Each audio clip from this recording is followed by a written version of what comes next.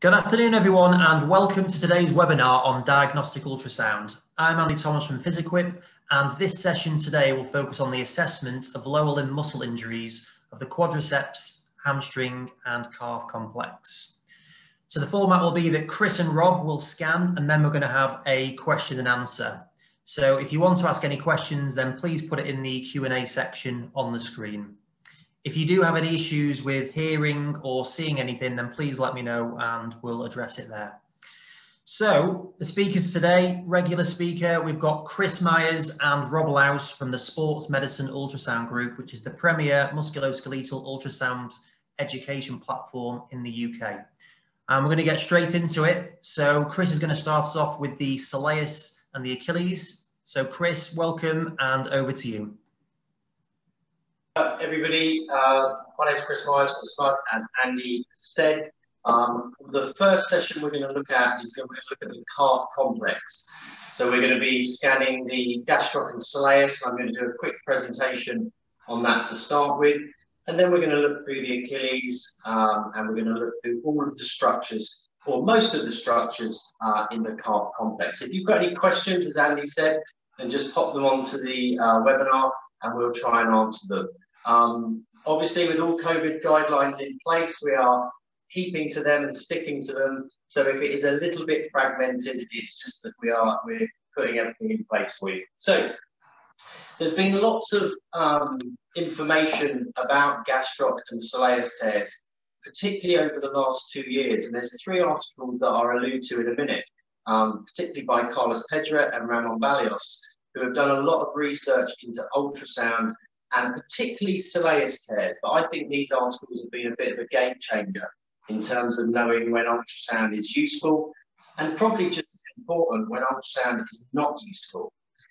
So one thing that I would certainly take from those articles is that for somebody to have a significant soleus tear that could result in a significant period off sport or running or whatever they want to do, there doesn't have to be that specific incident. So traditionally, I would have thought that for a really big tear, they'd have had to have been running along and suddenly felt something go. Now, if they do feel that, it could be the Achilles, it could be plantaris, or it could be a medial gastroc tear. Those are the 3 things I would immediately think of. I wouldn't immediately think of soleus, but it could be a soleus injury. And certainly you can get these combination injuries where they have a soleus tear, a gastroc tear, and even a split of their aponeurosis, or even a partial tear of their Achilles as well. So the first learning point is you don't have to have a specific incident for there to be a soleus tear. However, you would normally have a specific incident if it was a plantaris rupture, higher up in the calf, or if it was a medial gastroc tear or lateral gastroc tear, or obviously an Achilles. So that's just something worth bearing in mind. One thing that we need to bear in mind, and whenever you're learning diagnostic ultrasound, and for those guys that already do lots of scanning, your anatomy has to be top notch. So if your anatomy is not good, it's always worth going back to your anatomy books and just refreshing and look at almost the minutiae of the anatomy. And actually, what the guys did with their soleus research is they did just go back to the anatomy books. And what they realized is that there is an awful lot of variation in the soleus muscle. And there's lots of reasons here as to why the soleus may be difficult to pick up on ultrasound. One of the things that we will try and show you in the demonstration, however, is quite tricky because there is so much anatomical variation, and we've done the 3 of us in this room, and we've all got different anatomy in our soleus and quite marked differences as well. So we need to be aware of the variation, but I've certainly got better at looking at soleus tears by picturing particularly the 3 areas where the tendinous elements of the muscle is. So that is the central tendon, which is the sublarge tendon that goes down the middle, and also the medial and the lateral tendons, or some people will call them intramuscular tendons, and some people will call them the medial and lateral aponeurosis. It does vary depending on what article you see, but certainly in these articles they are referred to as the central tendon and then the medial aponeurosis and the lateral aponeurosis. And as I said, there's a huge variation in this. So sometimes you don't have a central tendon. Sometimes you have a really long, wide one. Sometimes you have a tendon like we're going to see on Rob, where his central tendon appears to be very lateral. And it's exactly the same for the medial and lateral aponeurosis, is that sometimes you don't have them, sometimes you have a very long one. And actually on ultrasound, because of that variation, it can be quite difficult. And that's maybe one of the reasons why we don't always see them very clearly. If you want to read 3 articles, these are the 3 articles that I think have been a real game changer, particularly for soleus tears for us over the last few years.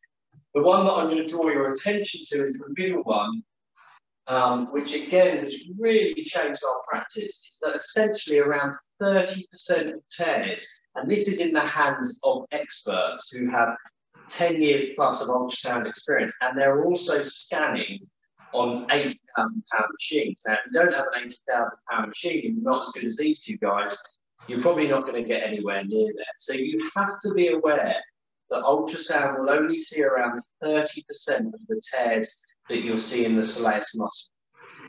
So what does that mean for us clinically? Well, it definitely means that we have to hang our hat, like we should always do on our clinical assessment. So actually, if you don't see a tear on ultrasound of the soleus, you certainly can't rule it out. If I don't see a tear and I'm suspicious, you do need to get an MRI. And we do need to know this information because particularly in the sporting population, it can have a massive impact on return to play. It can actually double your return to play time. And often it's those injuries that a patient doesn't actually feel an incident or doesn't have an incident and feels a tear. So they haven't had an incident, they walk in without a limb, and we're thinking, well, they're probably doing okay. But actually, those are the ones that can be the worst injuries, because that could be a central tear of the soleus tendon, which has a long return to play. So I highly recommend that you read these. So the take home is you can't rule out a soleus tear on ultrasound. If you see it and you're confident, you can rule it in, okay? The good news is that ultrasound is very good at looking at gastroc tears and looking at aponeurosis tears, and obviously the Achilles itself. But just be aware, and often the gastroc tears are the ones where the patient does have a specific incident. So if you see a gastroc tear, that's great, you can rule it in. If you don't see a gastroc tear, potentially you can rule it out because it is quite sensitive for picking these up. Certainly, obviously things like machine, how good your machine is and how good you are as an operator have a big influence on that. But generally, you should be able to see a gastroc tear. Now, the other thing to bear in mind is you may see a gastroc tear and feel really confident that you've seen it, but actually sometimes you have a dual injury and you have a soleus tear. So sometimes, although you've seen the gastroc injury, you need to consider there may be a deeper injury, and actually it's that injury that may take longer to return to play. So you just need to bear that one in mind. Now, what we're going to try and get across in the practicals and in this webinar is that it does make a difference regards to the location of the injury. And we'll talk a lot about intramuscular tendons. And certainly when I first started scanning, or certainly when I learned anatomy, I really didn't understand the fact that you could have an intramuscular tendon and aponeurosis. And the way that the anatomy just continues from one portion into another, there certainly isn't that clear junction of an empty junction that goes from tendon to muscle. It's very much a transitional area, and often that tendon can still run all the way through the muscle. We know that if there is a central tendon tear in the soleus, then in this study by Carlos Pedrev, who many of you will know and have watched, that it is a significantly longer injury time and time off in terms of your return to play. But the issue is in this study, and I appreciate the numbers are low, only one of these significant injuries out of 9 was actually seen on ultrasound. So we really need to bear this in mind. And there's lots of great information in there and a lot more information that we're not going to present now about the injuries. But I think those are the key take-home messages. So what we're going to do now is we're going to now just go through a scan. We'll start all the way down at the Achilles. Some of it will be basic, some of it will be a little bit more advanced, and we'll try and find some of these areas, but also have a look at some of the areas around them as well.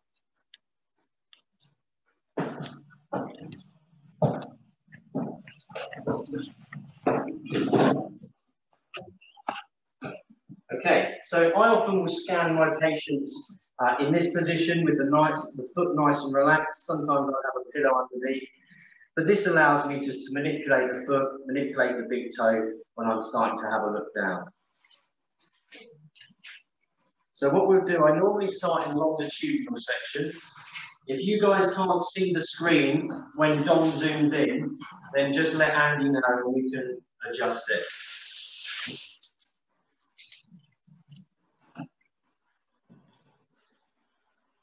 Okay. All right. Okay. Yeah. Okay, so what we can see here, hopefully you can see my button there. Okay, so what we've got here, this is the most distal element. You can see Rob's got a little enthesophyte on the end of his Achilles there. That's very common. That's not anything that I would get too excited about.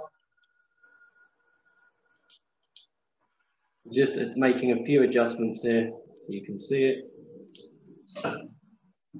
Great. Okay, so what we can see here is the calcaneum. Now, I look very, very carefully at the shape of the calcaneum. So you can see here that the calcaneum slopes off. Now, the term Haglunds gets used wrongly all the time. So Haglunds, or certainly something that I would look for on ultrasound, is to look at the shape of this bone. Okay, so it should be a hill. It should be down sloping. If somebody has a Haglunds, then this bone is going to be very, very straight. And obviously, if that is straight, then you've got more potential for compression on the deep surface of the Achilles. So here we can see the enthesis, which looks nice on Rob. I just want to mention about the pre-Achilles bursa, or the superficial bursa, which we know is a very, very pain-sensitive structure. So people that get studs down the back of their heel, or if an old lady's had well, don't have to be an old lady, but somebody's had a shopping trolley put into the back of their heel, these are really painful injuries, and often it's because they've got inflammation of the superficial bursa. Now, if I just take a little bit of pressure off, and I'm just using the gel there to take the pressure off, you can see there's a compressible region just above the Achilles. And that area is the potential space for the superficial bursa. The next bursa is the deep bursa. Now, the deep bursa sits in between. You can see a little darker patch here, which sits in between the Hager's fat pad, which is this nice bright area. Fat is always bright, and it sits between there and the Achilles. So it's actually that little region in there. And obviously, if you have a normal bursa, again, it's just a potential space. So you're not going to see any fluid in there. As we go further up, you can see the Achilles. Now, Rob has very nicely run quite a few miles for us yesterday to show that he's got a little bit of thickening, and you can see his tendon looks quite dark. I'll just bring this up a little bit for you. So you can see the internal structure, but there is a small fusiform swelling, and you can certainly see some of these hypoechoric regions within the Achilles. Underneath the Achilles, all of that structure there is Kager's fat pad. If we put his foot into dorsiflexion and we look a bit deeper, you can see there's the talar dome, so this is therefore the talocrural joint, and this is the posterior capsule. If we go a bit lower, this is where we're going to see an os trigonum coming off the talus. If we go back up to the Achilles, you can see Kager's fat pad underneath. If I spin into transverse section, which I suggest is probably the easiest way then to see the soleus muscle coming out from underneath the Achilles tendon. So you can see it's coming out on the medial side, which often is what it does. And then as we follow it up, you can see the Achilles going further, further, further up. and you can see the Achilles really flattens out. I think it's absolutely remarkable how flat the Achilles becomes. You've then got your soleus underneath. Rob needs to do a few more Smith machine seated calf raises, and then you've got the FHL. And if we just wiggle the toe a little bit, you can wiggle your toe, Rob, you can see FHL there very nicely. Really big muscle. I'm sure we should be doing a bit more with that from a rehab point of view. So there's soleus and there's your Achilles. As we go further up, so if we have a look at that in long section, actually, you can see really nicely, you can see the thin layer of the Achilles. If I move into plantar flexion, dorsiflexion, you can see soleus gliding on FHL. FHL has got this nice intramuscular tendon. If you just wiggle your toe again for us, Rob, which is just up here. And so you can see the different layers. As we go a bit further up the leg, so we're just coming up to where you would come into your musculotendinous junction. So you can see here, we've got the medial gastroc. And again, Rob at some point in his life probably injured his aponeurosis, particularly if we go into transverse, you can see there's some thick areas, particularly on this medial side here. So this is the medial gastroc. This is soleus, and down here is FHL. So if we just have a little look here, you can see there's the aponeurosis. And if I spin on exactly that bit, then we can see that this is often what we see after an aponeurotic tear or a tennis leg, as we call it. You can see the scarring up, and you see that beautifully on ultrasound. The aponeurotic injuries are really nicely seen on ultrasound, and so are injuries of the medial gastroc. It's really important, if any of you have read, which hopefully you have, is read Carlos Pedrek's new article on gastroc injuries and gastroc and aponeurotic and tendon injuries. It's really important if there is an injury to see two things. How wide is the injury? So you actually need to assess the aponeurosis in transverse section, but also if you look at it in long section, have you still got that nice synergistic movement between the soleus below and the gastroc above? So if we just go back here now, we did try and find Rob's plantaris earlier, and we believe we found it. So the way I always try and find it is I just look for a little pinhead. So you can see he's got a little pinhead there. If Dom just zooms in, you can see there. And I'll show you mine in a minute, which is a little bit more impressive.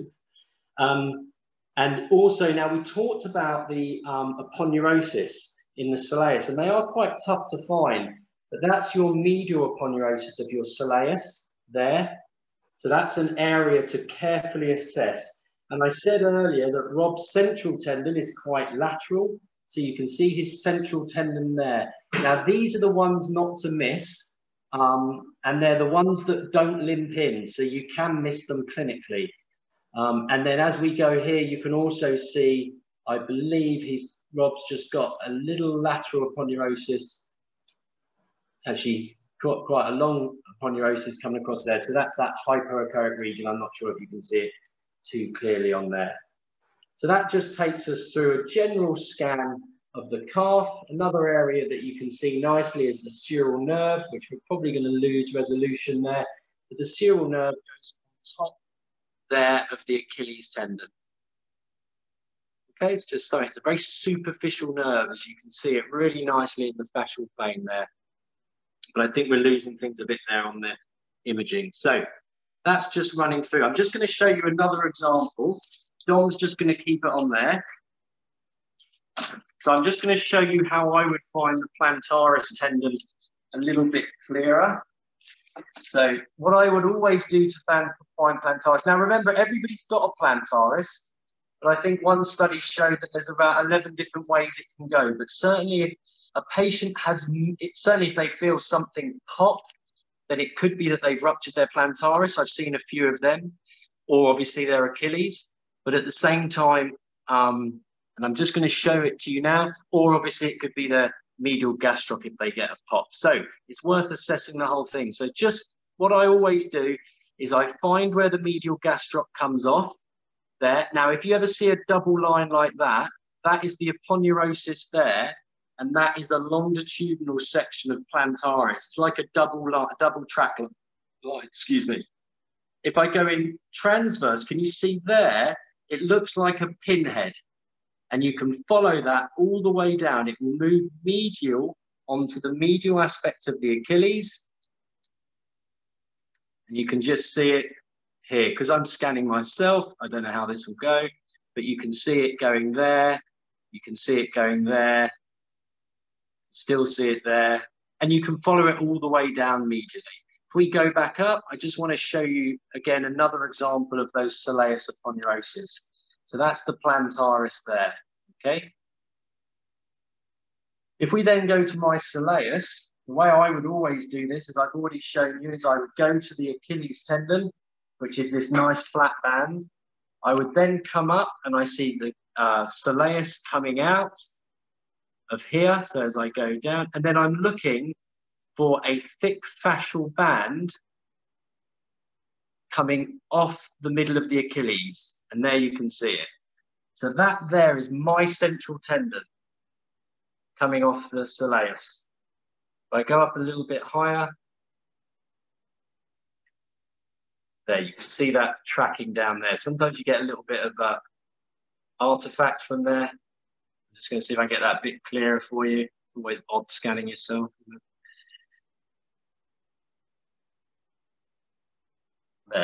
There we go. That's a better picture. So that's my central tendon. Okay, if I go laterally, that's my lateral aponeurosis coming off here of my soleus. And then medial, when we were doing it earlier there, and there I've got quite a long medial aponeurosis of my soleus. So you must be able to identify them. It's not clear on everybody, so don't blame yourself if you can't find them. Sometimes the central tendon is just a little short blob. Just go back to this transverse. Sometimes it's just a little short blob coming off here. But you do want to look carefully for injuries around there, because those are the ones that can be very problematic. So that just gives you a rundown of the Achilles and also the calf complex. What we're going to move on, we're going to take a couple of questions just while Rob's setting up. Rob's just going to set up, and then he's going to go through a similar principle for the rectus femoris muscle. Thanks, Chris. So, question first. So, when would you say the optimal time to carry out a scan of a muscle tear would be? Say that again, Andy. So, when would you say the optimal time to carry out a scan of a tear would be? On ultrasound? Yes. Yeah, it's a good question. What springs to mind is the one that I missed. We always learn from our mistakes. Luckily, it wasn't worth too much money. So I scanned a gastroc tear very quickly, almost within 12 hours of the injury. And there was no significant injury. I really couldn't see much at all. I saw them 2 days later, and there was quite a significant injury. So you should always be very careful scanning in those first 48 hours, because I think you could potentially miss them. So we get lots of clients to the clinic saying, "Oh, I tore my calf," or "I tore my quad yesterday," or even if this is one thing to definitely be aware of. If a footballer comes up to you at half time, you just bought a fancy handheld machine and you whack it out, and you put your ultrasound on there and you go, "Yeah, it looks okay," you could easily miss a significant injury and make yourself look a bit silly. So I would be very careful imaging on ultrasound within 48 hours. And that's because as the injury develops, it matures, hematomas organise, or hematomas become more obvious, then you're more likely to see the injury. I think it's probably similar on MRI, but they probably do scan a little bit earlier on MRI. But certainly on ultrasound, I'll be very wary for the first 48 hours, because you can get caught out. You can get caught out. Okay, another question come through. Do you know the sensitivity and specificity of ultrasound scanning versus MRI on soleus tears? The best way to answer that is that one of the 3 papers that I suggested goes through that in great detail. But the learning point for me is on MRI, it's very sensitive, but on ultrasound, it's definitely less so, to the point that only 3 out of 10 roughly are going to be seen on ultrasound. The point I want to make is the MRI is gold standard, and knowing that we miss quite a few on the ultrasound with soleus involvement, if you have a chance on MRI, it's definitely your choice of imaging, regardless of the the statistics behind it, because you missed them. And so diagnostically, if you have a choice, MRI.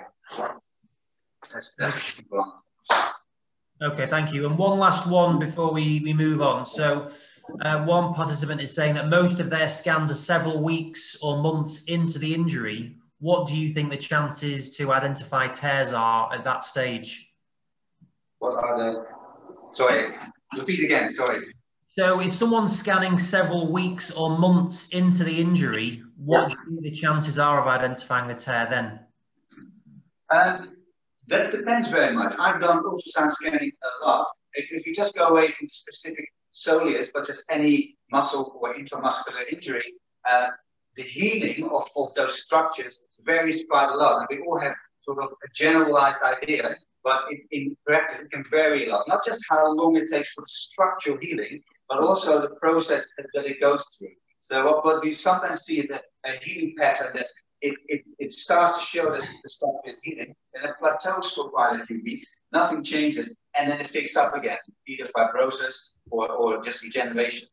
The end result can also be quite variable. You can either have a stiff fibrotic scar, sometimes the opposite, a very non-healed tissue that either has a cystic formation, or sometimes it looks almost like it has a good quality in terms of flexibility and movement in its tendon as it replaces. So there's a huge variation. So the value of scanning it in the process of its healing is for the clinician to get information about the structural healing.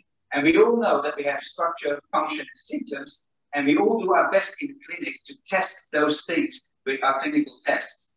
That is just not good enough to get a good overview. So we can test its function in clinic, but to see what the structure behind it is doing, an ultrasound or an MRI will help to put the two together. Now, in a high-performance sports person, that is very important because you need to have as much information because you don't want that structure to fail under the demand of that sporter. So the higher the demand, the more important it is to put the function and the structure together. And ultrasound is just part of the image workup you can do to get structural information. There's still a lot of research that hasn't really got to the bottom of it. We always try to look at one or the other, the function or the structure. But it's the combination that we should really look at to get the value of. So, great, thank you for that. Yeah. Okay, so now we'll move on to the quadriceps. So Rob, over to you. Yeah. I'd like to narrow it down when we do the scanning to the rect fem, the proximal rect fem, the indirect and direct tendons. I just want to talk to you about a few general things that we've noticed over the last years. Again, when Chris and I are teaching, we usually do it from a clinical perspective, and it's always important to start thinking what you do with the imaging. The imaging is no more than gathering the information about anatomical structures and the changes within. So what I put this slide up for is if you get close to joints, as we're going to do with the proximal rect fem, but it is equally important for the back of the knee, for the distal hamstrings, and the shoulder.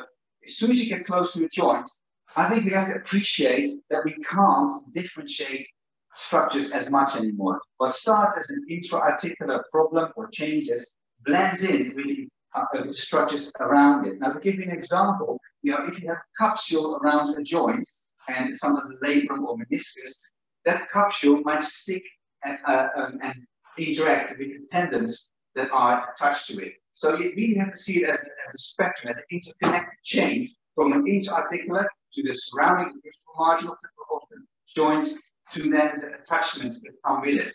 So that explains why sometimes around the proximal thigh we get an injury that comes into clinic and it might mimic a joint problem, whereas it actually turns out to be a muscular problem.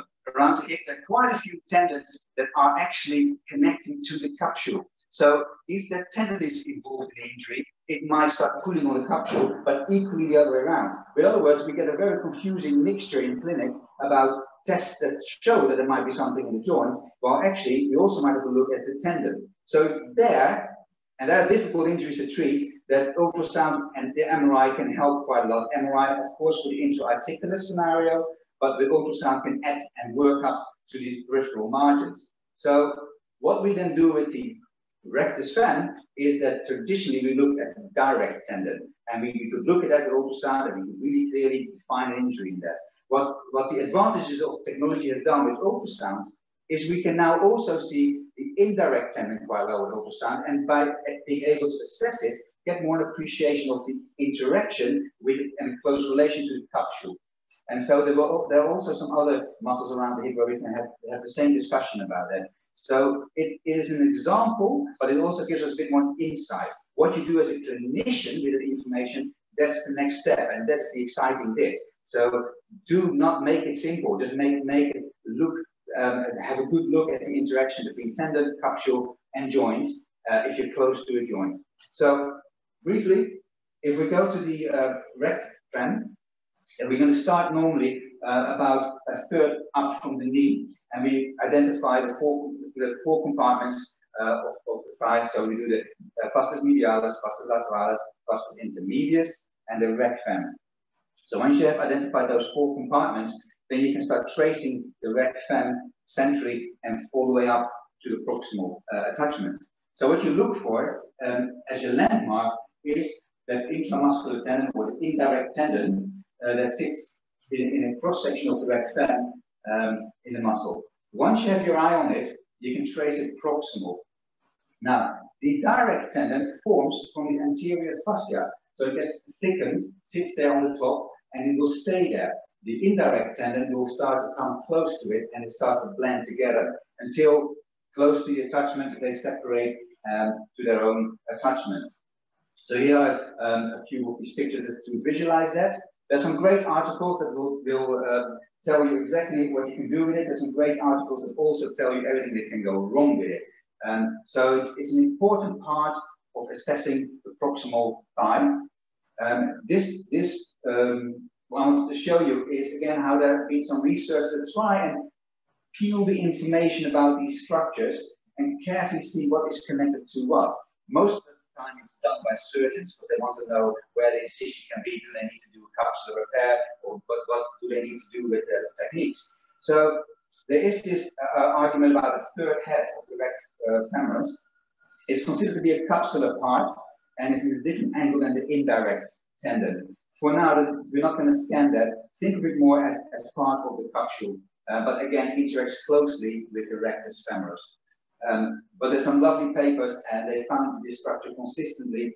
So again, it's an interesting anatomy, but it's not easy to find an ultrasound. Just think of it as a connection between the tendon and the capsule. And as it happens, also very close relation to the glute minimus. I think we should pay a bit more attention to the glute minimus. Okay? And so, once more, we're going to go from the middle of the thigh anterior bit. We identify the landmark, the indirect tendon, and bear in mind that the anterior fascia is the direct tendon. We trace it up proximally, and we see the tendon sort of come together and form. And then we're going to go first and trace it all the way to its attachment on the AIIS. That's for the direct tendon. What we then do is show you a technique of how to visualize the indirect tendon, but I'll probably do that live. So that's how we're going to show you in a minute. Okay, can I just do one more thing before we do? Because I will forget at the end, this one. Okay, so this is an example where you can differentiate a little bit between direct tendon injury, indirect tendon injury. This is on the left side, a longitudinal aspect of a good tendon, the uninjured side. This is the same patient with much thickened tendon here, the direct tendon as it touches on the AIIS. So it's not an acute tear, it's just a big, thick tendon. It's an old injury at this stage. If I then do the indirect tendon, first on the healthy side, this is the indirect tendon. It's a bit oblique, that's why it's black, but I've left it like that, so I'm optimizing where it comes together to the direct tendon in cross-section. If we look at the opposite side, where the injury is, we again see a nice pristine-looking indirect tendon with a capsule below it, and we see a thickened direct tendon. So what we now know then is that the indirect tendon is actually intact and not really affected. The capsule looks good, but the direct tendon is, as an isolated injury, is visible in this cross-section. There's a direct tendinopathy, but without any involvement of the other structures. And again, that's quite a good thing to know, because it can become quite complex when they all are involved. Okay, let's go and do some scanning. Let's see if we can show you some ways to visualize this. If you have any questions, let us know. I hope it's clear on the machine, so let's try. Okay.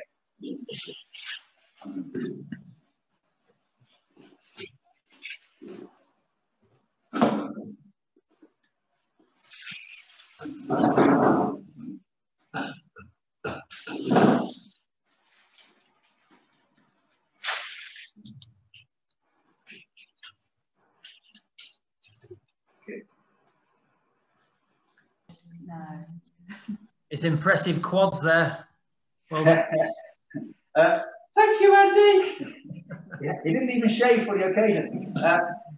A note on the probe. This is a very nice probe. It's not so wide. Some of the big radiology probes are much wider. And although that gives you a bigger window, so it's nice to have a landscape view, it can be quite difficult to maneuver in big muscles. So having a smaller footprint is actually really quite nice in this case. Okay.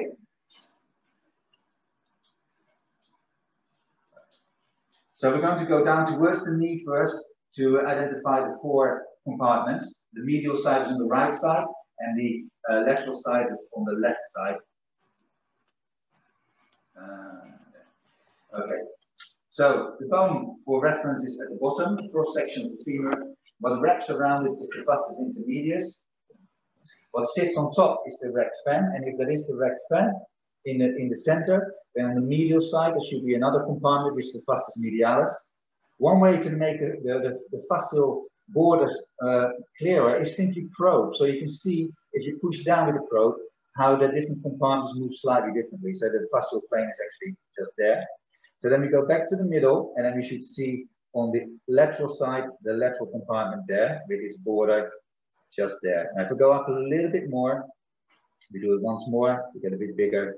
Medial compartment, central compartment, lateral compartment, and then vastus intermedius underneath. So now we have done that, and we've got all our markers. We're going to focus on the rectus fen. So I'm going to put it in the middle of our screen. I'm going to make it a little bit bigger. And then we're going to slowly move upwards, approximately. And we're looking for the intramuscular tendon or the indirect tendon as it will start to come up. Okay, now, as you can see, it starts to look here. Because it's an oblique structure, one good tip is try to get this a bit more aligned with your probe, and it starts to show much, much better. And that means you have to put the probe pointed down a little bit to make it flat. And that's quite nice. And it's quite important, because if you do it in this setting where you can't see it, how are you going to make a call on any injuries around this area, which is a very common area? So flatten it out helps, and you can see the tendon much better. Because when the tendon is involved in the injury, that's when we're in trouble. So you don't want to miss that out. Sometimes it can be just the muscles attached to it, or a combination of the tendon and the muscle. So really make yourself comfortable with moving the probe. And this is the tendon. So once you have your eye on it and you have closely looked at it, you just follow it up approximately. Keep it nicely in the middle. You can stop at any stage, maneuver around, make it look, investigate it around the whole area. We're going to follow it up. Slowly this tendon will get more superficial and it will start to go into the corner. Here it comes into the corner here. So here's the tendon again. And I'm going to make it a little deeper. So we're going to make it a little bit more into the corner there. So where I was coming from was here, and as we go more proximal, it starts to sit in the corner. There's still the muscle next to it, but it now becomes more superficial, and it sits in the corner. Now we're going to follow it all the way through. So now it's nicely formed, and then we're going to continue. So this here is a combination of the indirect and the direct coming together. Now here, we have to just point out that you get this black shadow underneath it. And that black shadow is a reflection from the indirect tendon. We're going to ignore that for the moment, because we're going to trace the tendon itself to the attachment of the AIIS, which is coming up here.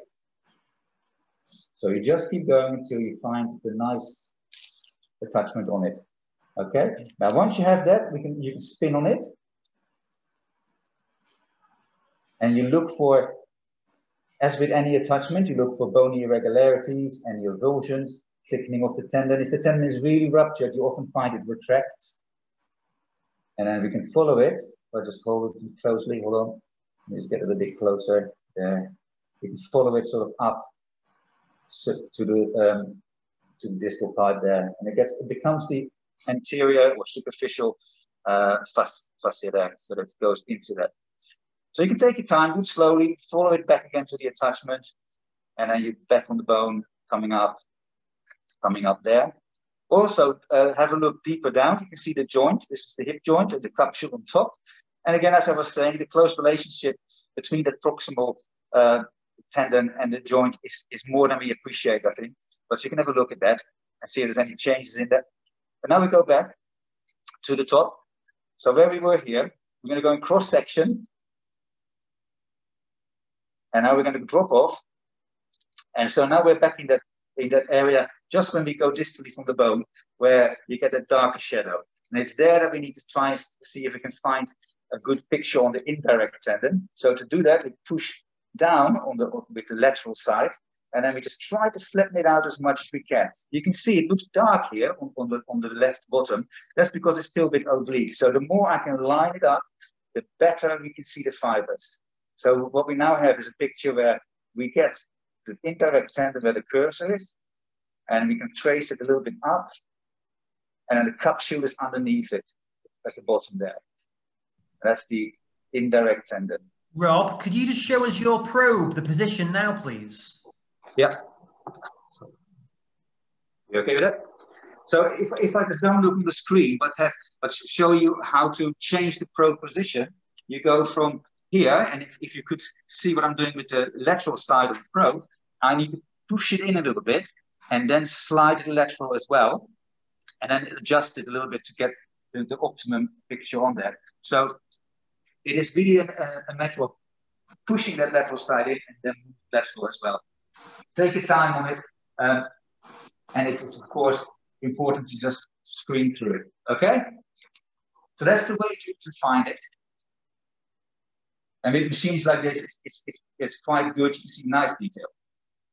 Okay. Okay. Any more questions, Andy? Yeah, we do. So straight into it, in terms of frequency, what would you suggest for the quadriceps? As with any structure, you need to get it as high as you can get away with without being too superficial. If you go quite low, and low being, if you go lower than 7.5 megahertz, you already start to see less detail. So with this structure, when we are doing proximal scanning, it's about 2.5 centimeters down. So it is not the most difficult one to do. So you can probably get away with 7.5 or higher. You don't really want to drop the frequency unnecessarily. If you go really into the middle of the thigh and you talk about 6 centimeters down, especially if you have a football player or a rugby player, you will have to drop the frequency. Most machines will adjust a little bit. If you adjust your depth, it will also adjust the frequency for you to optimize your picture. But the general rule is you normally try to minimize the drop in frequency, because it also will lose your detail. And again, it comes down to the machine and the operator to see what you can do to optimize that. In general terms, I must say that the MSK probes, as well as the ultrasound machines, have got a lot better over the last years, but they still need to do a better job, as we discussed with the soleus, but also the deep thigh, the adductors. Those deep structures are not easy to get a really good picture on with a normal MSK probe, and that includes a curved probe, because the curved probes do drop their frequency. So there's still room for improvement. And what is the muscle superficial to the rec fem as you track proximally? What's the muscle superficial? Depends really on what we want. Probably TFL, yeah, but it depends. Yeah. If not, it could be sartorius coming around, but probably TFL. Yeah, depends what kind of level we're talking. Yeah, okay. Any other questions, Andy, or do you want us to go on to the hamstring? We'll ask one more as well. So how important is the location of the muscle tear? How important is the location? I think that's the whole point really of what we're trying to get across today, is that it is really important. And every muscle injury is slightly different, whether it involves the tendon, whether it's purely myofascial, whether there's a combination of the tendon plus the muscle. And then what Rob's really getting at there with the indirect head of rec fem is actually the relationship to the capsule and the joint itself. And I think across the board, we very much oversimplify injuries. And so I think it's very important that we go back to the anatomy and we have a look at it in really looking at the minutiae detail. And when we talk about something being a tear of the rec fem, we need to do much better than that. We need to know, does it involve the anterior fascia, which is the direct head of rec fem? Does it involve the central tendon or the indirect head, which goes onto the acetabulum? Does it involve just the muscles? Which part of the muscle does it involve? Does it involve the intramuscular fascia? So I think we have to be very, cautious of oversimplifying our diagnosis. Now, for those that don't image or maybe think that imaging gives not too much detail, but maybe doesn't give us relevant information, well, there is an argument for that. But I think if we could start with a really good comprehensive diagnosis, i.e. we start with as much information as we can about that injury, then it will start to make sense. And if you think that you've got a rec fem tear, well, actually, why have you got a positive Fabers? Why have you got a positive femoral anterior impingement test as well as that? So we need to take it to the next depth, because that is the bit that may prolong those injuries. And we've got to have those at the back of our head right from the beginning. And if things aren't going in the right direction, then it's really important to consider those things. I want to add to that as well. A very simple example, when we see loads of studies for mid-Achilles tendinopathy, and then if you realize and appreciate that the variation in the distal soleus, where does the first fiber of the soleus start, can vary a lot. And a lot of people get diagnosed and treated for, and lovely rehab programs for mid-tendon Achilles tendinopathy, when in reality, the injury extends to the muscular tendinous junction with the soleus. Now that's a totally different kettle of fish. That is a muscle and a tendon interaction, no longer a mixed tendon problem. And it's a very simple anatomical feature that if you highlight it and you're aware of it and you know it from the beginning, your responsibility as a clinician is to take it to the next level and come up with a differentiation in your protocols and not just treat mixed tendon tendinopathy when half the time it's a MTJ of the soleus. And that's an example in a very simplistic way why it's important that location is taken into account from the start. What you do with it, that is the challenge. And what we highlighted with the hip is that there's still a lot of challenges ahead of us. But if we ignore it or not even recognize, that is, I think, where we simplify and generalize too long and too much. Okay, we're going to go on to the hamstring, and Rob's going to take us through how to do the proximal hamstring. The key thing about the hamstring is that there's not many bones around there. So we've got to find soft tissue landmarks. And I think when you orientate yourself, and Rob will take us through that, it's really important to remember these landmarks that we teach people to ensure that not only you're on the right area, but also you know exactly which part of that muscle or tendon you're on. And do be aware the anatomy, as we've already sort of considered with the soleus, varies massively. So for example, at the proximal hamstring, you may have a very long tendon of semimembranosus, and the semimembranosus muscle may not actually start till a long way down the thigh, or in some people, it could actually start right up at the ischial tuberosity. So when we're looking for our landmarks, Rob's going to go through it. This is the first thing we're going to look for, is that semimembranosus muscle belly, and look carefully at the shape of it. It's a triangle, so we need to find that triangle on ultrasound. We're also going to identify what we call the tadpole, which is the tendon of semimembranosus. It's a pretty cool bit of anatomy. Semimembranosus muscle belly is there. The tendon is all the way over there, not to be confused with the sciatic nerve. On top of the semimembranosus tendon, you've got the really big semitendinosus tendon, the semitendinosus muscle belly, which starts very close to the ischial tuberosity. And that has an intramuscular tendon or a raphe, depending on which part of the world you're from, that runs through it. And that forms a lovely soft tissue landmark. And then we know we're on the biceps vein because we've got the sciatic nerve underneath it.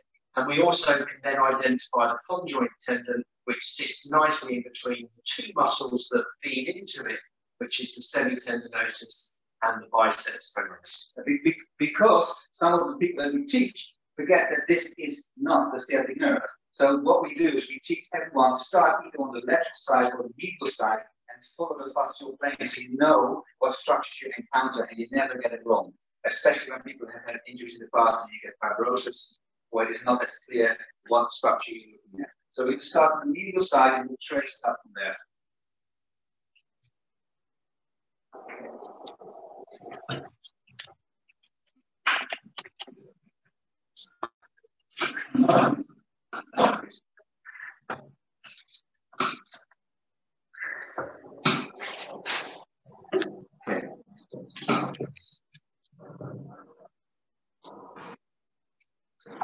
Okay, so to start, we're looking for those landmarks, which is basically just below the crease of your buttock. So we're going to start there.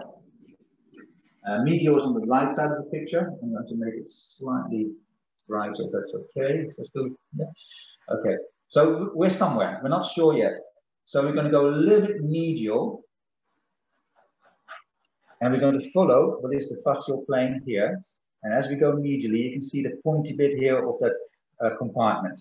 So everything further medial is adductor, this is adductor magnus, and this is its little tendon here in the corner as a little landmark.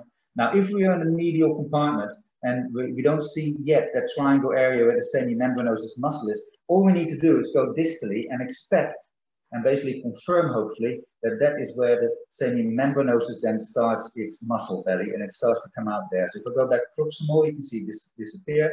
Distally, it comes out.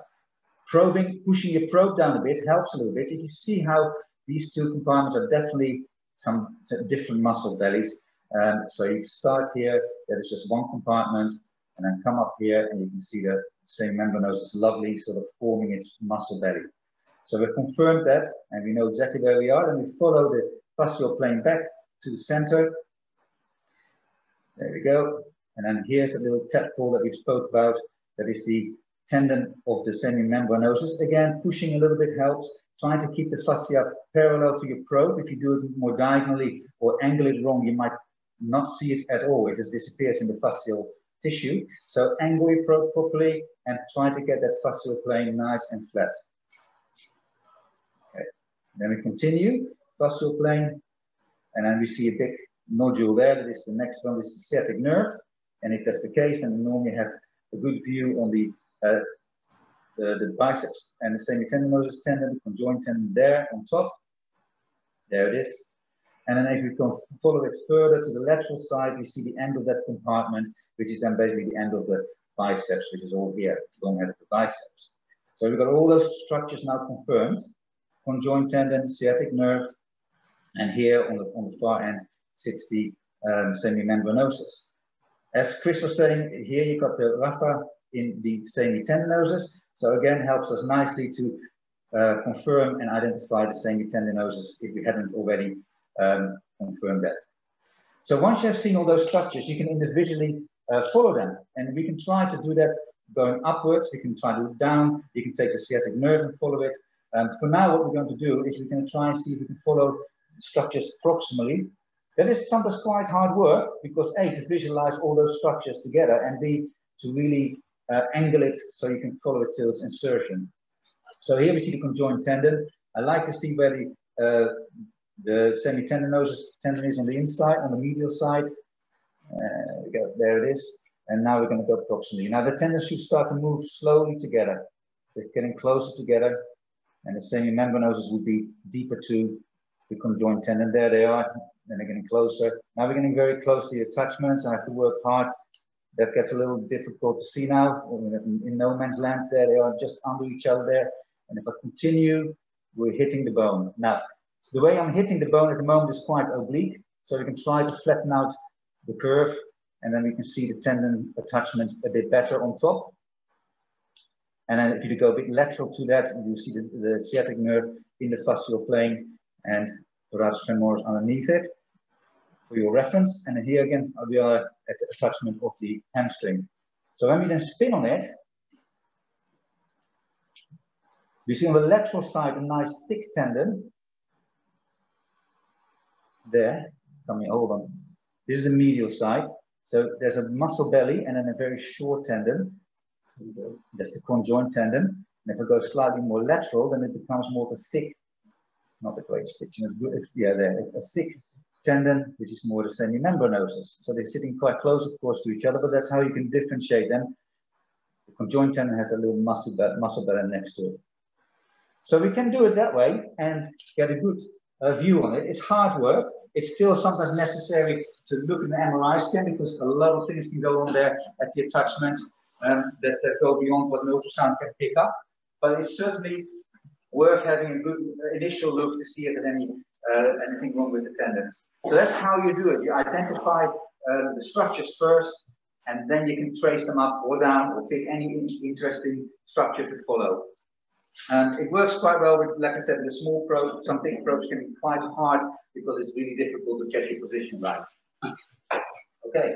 The other thing just to mention, we zoom in on the presentation. Just the last tendon to consider is the adductor magnus. So we just zoom in on this for a second. You can see what we've identified is the triangle, which is the most medial. If you just follow that fascial plane along, then everything underneath there is adductor magnus. It is a huge muscle. The adductor magnus has a little tendon that you can follow all the way up to the medial aspect of the ischial tuberosity. So we often talk about three muscles going into the, or three muscles, two tendons, the conjoint and the semimembranosus going into the ischial tuberosity. But don't forget, most medially, we also have the adductor magnus attachment that also goes into the ischial tuberosity. And it's tricky, and you definitely go into areas you don't necessarily want to go into, but you do end up finding that onto the medial aspect of the ischial tuberosity. Cool. Okay, thank you for that. So, have you ever found that a pillow under the front of the pelvis of the patient useful to assess that muscle complex? Pillow under the front of the patient, has that made it easier? Yeah, pelvis. To put them into a bit of hip flexion, yeah, that might be a good idea. I think with any essentially, if you're happy with the image that you get, you don't need to do anything like that. If you're struggling, that may be something that you want to try and improve your image quality. But there's no doubt that operator, but also the quality of the machine, it's always worth dropping your frequency for the proximal hamstrings. You can also use a curvy linear probe, or you can also get the virtual convex on some machines that can help with that. But in terms of position for the patient, as long as they are comfortable, you're comfortable. I've scanned them on their side with the 90-degree flexion in the hip. Again, just depends what angle you need to get that information, and as long as the patient is comfortable with it as well. Cool. Yeah, we also had a comment from the previous scan saying that they cross the leg, they scan over, put one foot over the other foot to optimize the picture of the indirect tendon. Yeah, so that is an absolutely reasonable way to do it. It's how I started to do it. I think in 99% of cases it is completely not necessary. You've just got to, as Rob rightly said, you end up over here.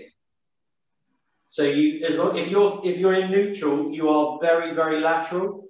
If you put your leg across, which is absolutely fine to do, then you're going to be less lateral. You can get a good image. But again, it's personal preference, and for that patient that you're struggling to get that image on, then you may need to use it. But I certainly from my own experience, I do scan this area a lot, as Rob does, and we generally can find it just in a supine position. I've discussed this with some of the people who made the articles that we all read, and they said it doesn't really matter as long as you can indeed get to where you want to go. Sometimes when you cross the leg, it gets much tighter, and it's not as easy to get a good probe position for yourself. So vary it, find out what works best, and sometimes what patient works well with that technique. But there's no set way to do it.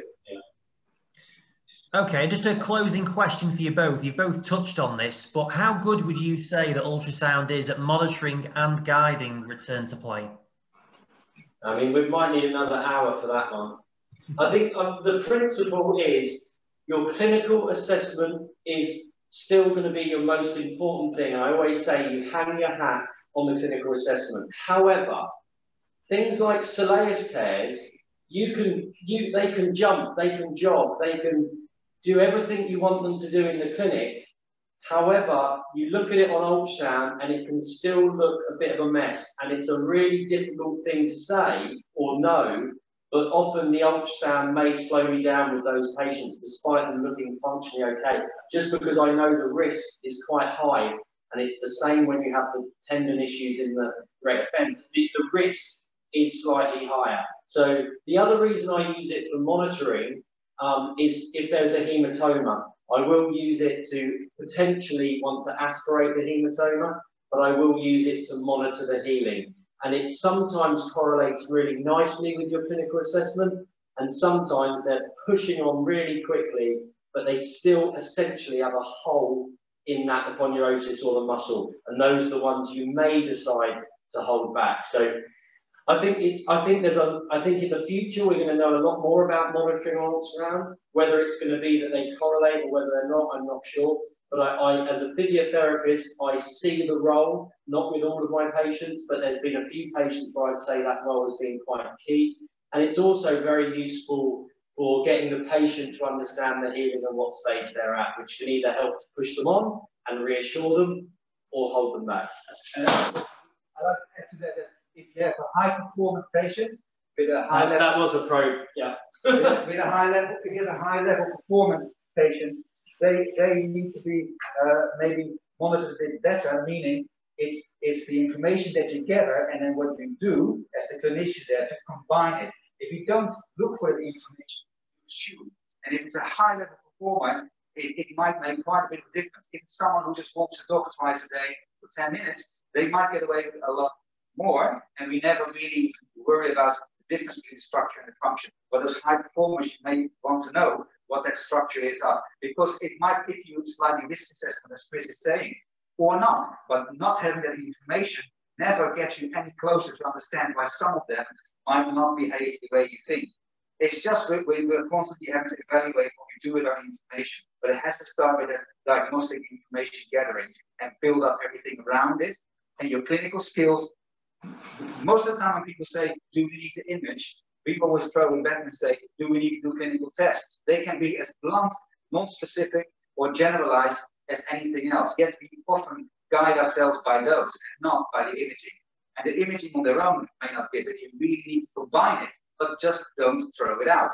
Mix it up and use it to your best ability. And that's always going to be a challenge. So the future, I think, is that we get more information and that we more blend it together and we get better as a clinician with our tests and functional tests and our rehab programs specifically for that injury and for that patient's demand, as well as the imaging shows us much more detail to differentiate further and understand why some of the injuries that we think we know what happens, we might have to change our mind about. And I'm always surprised about the Achilles tendon, a big structure, how over the years we're still looking for answers.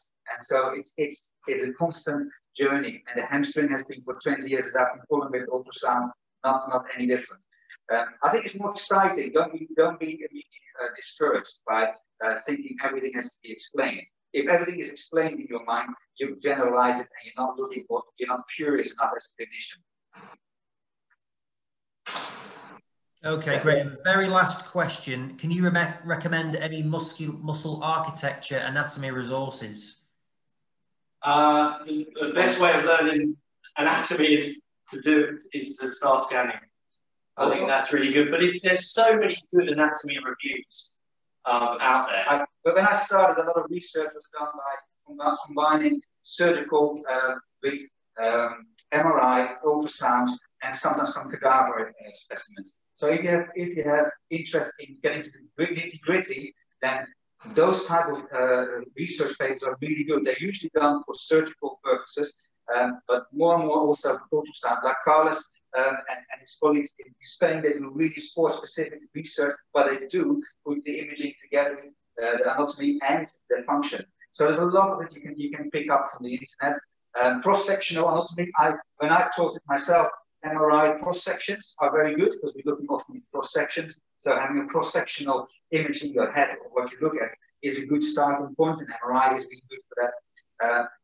I agree. I think cadaveric anatomy slides are really good, and there's lots of articles that they correlate that into the ultrasound. But again, when you look, I think the medial deltoid is a really good example of where actually, if you look at it in real life, it's just one big mash or mesh. But actually, what we've done from an anatomy point of view for learning and for understanding is we've simplified them into these different bands that are partly made up, and there's some great articles out there on that. But anyway, I think we've been going on a little bit over an hour, Andy, so if there isn't any burning questions, people can get more information. All of our courses are still on. Who knows what's going to happen in a few months, but our website is ultrasoundtraining.co.uk.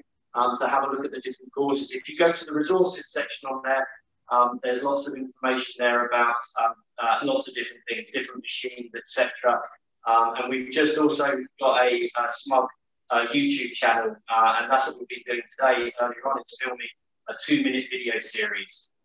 So just 2 minutes of each area with lots of landmarks, and hopefully those videos are just a representation of how we teach on our courses.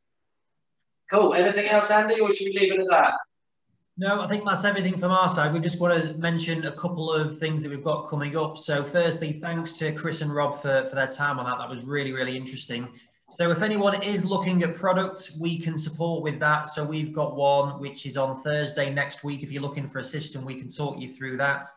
And then we've also got one with hopefully Rob and Chris again, and we're going to be looking at the upper limb. So basically keep posted, look on all of our social media at Physiquip. We will send you a follow-up email on this with some feedback. So we'd love to get that from you. But other than that, thank you very much for joining. Big thank you to Chris and Rob, and we'll see you all soon. Thanks for having us. Thank you.